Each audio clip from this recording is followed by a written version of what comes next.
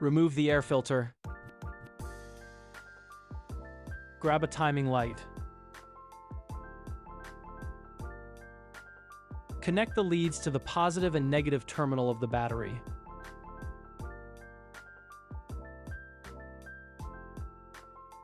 Put the clamp on the number 1 spark plug wire. Point the arrow toward the plug.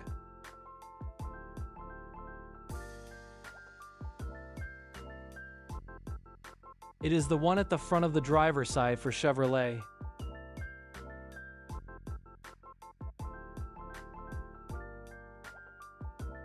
It's hard to see, but this is the plate that measures your timing. Stock 350 engines usually need to be set here, at 12 before top dead center. We will align this mark with the plate.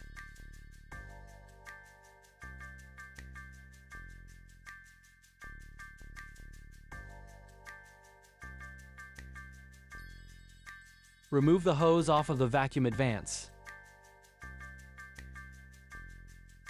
Grab a wrench. I needed a 9/16.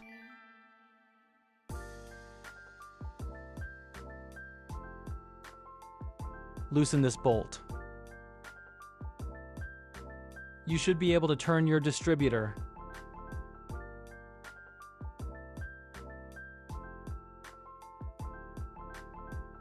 Start your vehicle.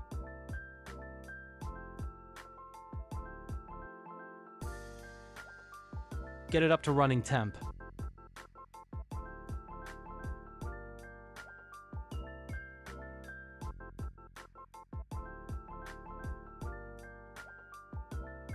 Turn on the timing light and point it at the plate.